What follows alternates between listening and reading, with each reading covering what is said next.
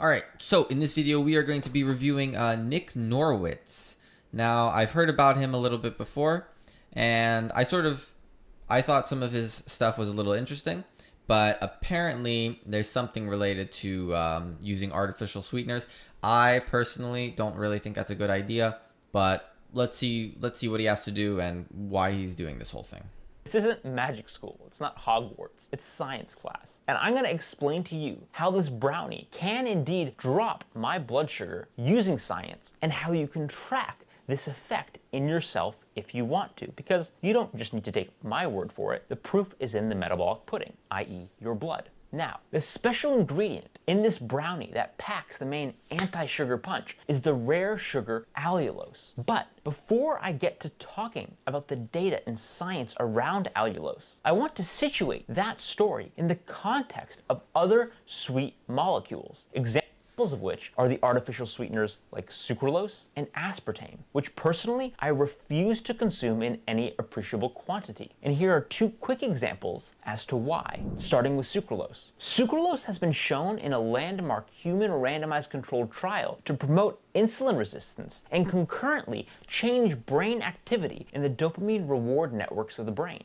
even when consumed at low or moderate doses in the context of mixed macronutrient intake. And the effects are profound. So profound, in fact, that in one sub-study in teenagers, it was prematurely terminated because of such a massive jump in HOMA-IR, insulin resistance score. For more on the nuances of this particular study, I want you to check out this video. But moving on, aspartame. Aspartame is another problem child. Yeah, once again, I mean, see, I think this will also happen. It'll just happen with the one that he's talking about right now. What is he talking about again? I can't remember.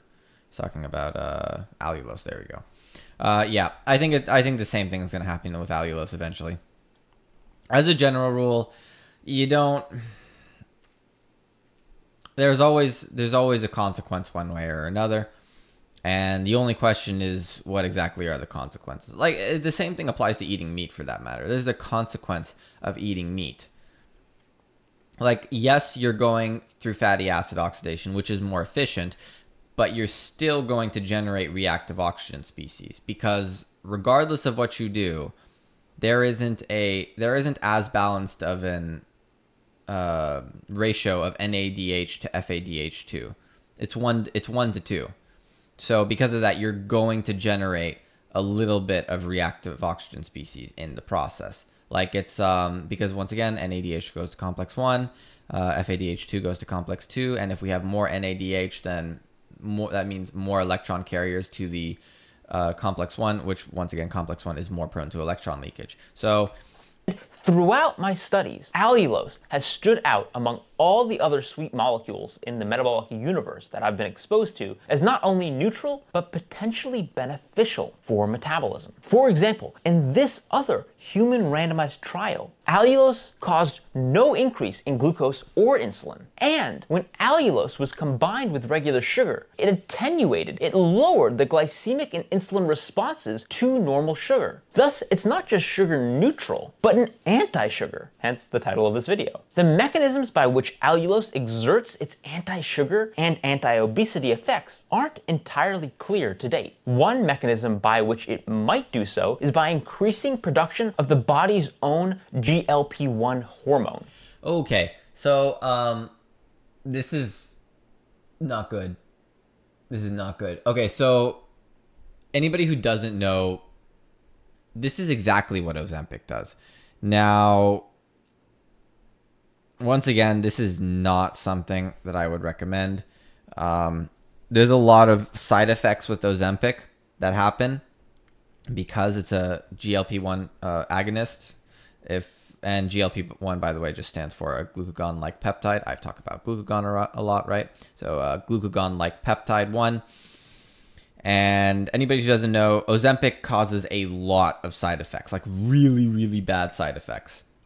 And one of them could be less nutrient absorption, which is a really, really big one, in my opinion, because if you're already having the standard American diet and you just mix that with Ozempic, you're absorbing even less nutrients, and the standard American diet has like almost no nutrients in it as it is. So you're basically guaranteed to be malnourished. It slows down the stomach. It can also cause stomach cramps and stomach pain. So yeah, this is not. I do not recommend this. Do not recommend this. Once again, if you throw, your body will react one way or another. I don't know how long it's going to take before he ends up like quitting it, or if he ever does. I don't know how his experience with it is, but from my understanding of how this works, this is not good. Like this is really, really not good. GLP-1, exactly the same thing than Ozempic. That's exactly what Ozempic does. Ozempic basically stimulates GLP-1, and this is exactly what allulose does from what I'm aware of. So, or at least what he's saying. So, not good. Both acutely and chronically. It's known that allulose can stimulate GLP-1 production. And of course, that GLP-1 is an anti-obesity hormone, the metabolic inspiration for this generation of blockbuster weight loss drugs that's changing the obesity medicine game. Yeah, exactly. See, he even knows, I think. He's saying the blockbuster for changing the obesity game. Yeah, this is not, in my opinion, not good. Definitely not good. There's a lot more side effects than that. I am 90% sure. I can't remember all of them. I remember I covered 3 of them in the Ozempic video, though. But it does not sound good. It does not sound good. I'm pretty sure there's way more, because glucagon's important in a lot more than just that.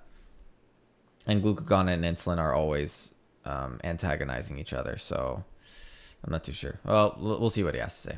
That said, I will caveat no food, not even allulose, will raise GLP-1s to the supraphysiologic dose equivalents that are produced by pharma-grade drugs. However, that doesn't mean it can't have a beneficial effect, given that when the body produces its own hormones naturally as induced by allulose, they are processed differently than, say, when the hormone's injected. That's a whole other kettle of fish story, but it could be that allulose acts through GLP-1 to have its metabolic effects, or that these are true and unrelated phenomena. Furthermore, there may be effects of allulose on the microbiome, in particular gut bugs, that harm GLP-1 producing cells in the intestines, which leads to the GLP-1 hormonal deficit we see in insulin resistance disorders like obesity, metabolic syndrome, or PCOS.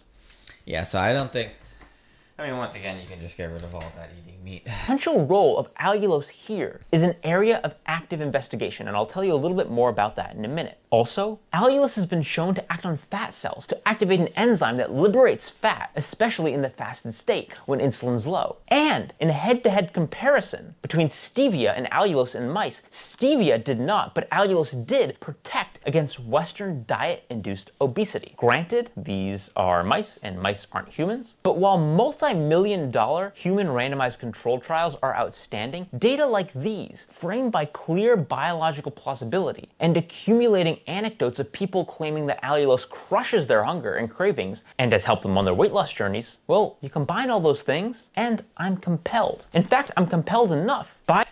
I think if it does do this, I actually think, once again, it's because of GLP-1. And what does GLP-1 do? Once again, that's glucagon-like peptide, which has a similar effect than fat does on leptin. And it decreases ghrelin signaling, increases leptin signaling. And leptin is a satiety hormone. So that's my assumption from how this works. Which it is interesting, because it does go... I mean, will we be able to get to a point where we can eat chocolate and it'll be like optimal? No, I don't think that'll ever happen. But we can get to the point possibly where we eat chocolate and we don't necessarily gain that much weight. But I do think we still will gain weight regardless. It just won't be as high in comparison. Or we will suffer some side effects, but they might not be as bad. Or they just will be different. Once again, there are no solutions. There are only trade-offs. By the literature on allulose to have joined the scientific advisory board at RX Sugar, an allulose company. But before you roll your eyes and moan because you think this is just some promotional video, consider this possibility, which is in fact reality. I did not join the advisory board because I wanted to make a buck. There are a lot of career paths, trust me, more lucrative than the MD PhD track that's consumed the greater part of the last decade of my life and nearly all my 20s. When it comes to money, though, I can definitely see that there's a lot of scientists, and I'm not gonna say he's doing this because I don't necessarily think he is. I do think there's like potential good intentions in hand. But I do think that there's a lot of scientists who go down the scientist path. They end up realizing at some point in their life, usually like 20 years, sometimes maybe even a little bit longer, and maybe even 10 years in, afterwards, they realize like, I have busted I've done so much and I've gotten almost nothing for it. I've gotten almost no money. I've gotten no status. I've gotten nothing. And after that, because they're scientists, and in my opinion, a lot of scientists can be very, very smart sometimes, they will figure out one way or another to make that money, and they will do it with their science knowledge. And I mean, in my opinion, there are plenty of examples of this. I don't know if I should necessarily say it, but David Sinclair, in my opinion, is like one example of this. A very, very big example of this. Another one might even be, I don't even know if the person who made Theranos is a biologist or anything of that sort, but I do remember that was like a really giant scam as well. Really, once again, the way this society is just set up is,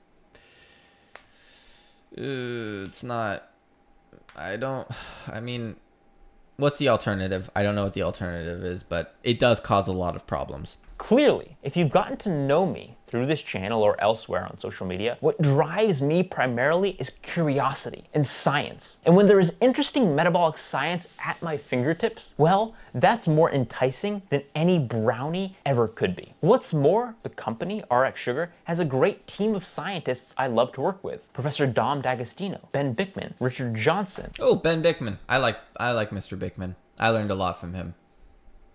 I definitely learned a lot from him. I would say he's I know that he's not carnivore, but he is, it's very, very important, in my opinion. His talk is very important in understanding like how weight loss even occurs in the first place, and understanding the insulin to glucagon ratio, how both of those hormones are affected by carbohydrate, fat, and protein, and how protein literally just acts as a catalyst for both fat and carbohydrate when it comes to stimulating either insulin or glucagon, both of their respective sides. Very interesting. I didn't know that though. I didn't know Bickman was on it, but that's pretty cool. Andrew Kutnick, and the company is willing to invest in our ideas. Perhaps if they think we're clever, and I assume they do, since they brought us onto the Scientific Advisory Board, chasing our ideas in the form of scientific studies could prove financially beneficial for the company. There's no reason to obscure that fact. But that's not a bad thing. In fact, provided our ideas are targeted at demystifying the black box that is human metabolism, and for the betterment of our collective understanding of metabolism, I'd argue that having a company with their incentive structure aligned with metabolic health is a great thing, right? I agree, though. I'll agree with that statement. It is good, but it is good for the company's incentive to be similar to a productive incentive, which in this case he says is metabolic health. Now, I don't necessarily think that this is, I mean, it's probably a better trade-off in my opinion for metabolic health, but I honestly think that the best trade-off is just meat, eggs. When it comes to company incentive, just make it similar to that, because from what we already know, the biochemistry behind that is very, very favored. We are carnivorous. We're not herbivorous. And you can argue that we are omnivorous, which I would say, like, in nature, yes, we are omnivorous, but we're in society. We have the abundance to choose whatever we want. So if we really want optimal health, we're not omnivorous. We're carnivorous. But that's just understanding biochemistry. All right, so I hope you learned something. And yeah, once again, I think that there are no solutions. There are only trade-offs. Really great quote again by Thomas Sowell. I mean, it's legitimate, because in his case with allulose, I just don't think that it's going to work without there being some sort of a trade-off. Now, obviously, he said it's nowhere near the level that Ozempic has in terms of stimulating GLP-1. And yeah, probably I would agree with that. But I do think that there will be some sort of a negative effect. I just don't know how it's going to happen. The fact that there is one thing that I really do like about it, though, and it's the fact that it stimulates leptin and it probably reduces ghrelin. Basically, it acts sort of similar to fat, which is very important, I think, because in doing so, that allows for you to feel satiated. And for most people, especially eating very high amounts of carbohydrates and stuff, that is very difficult. That is very, very difficult. But the only downside to that I see is like malnutrition, like not enough essential nutrients like vitamins and minerals. But you can get that from meat. And if you just eat meat and then maybe you mix in some of this allulose if you really like sweet taste, I don't know. That might help when it comes to feeling satiated. But once again, I don't really think that's ideal for optimal health based on the biochemistry anyways. Thanks again for watching. I hope you learned something. And if you did, and if you want me to review anybody else, please let me know in the comments down below. And if you want to see all my videos ahead of time, click the join button down below where you can see all my videos ahead of time. Once again, thanks for watching. I'll see you in the next one. Peace.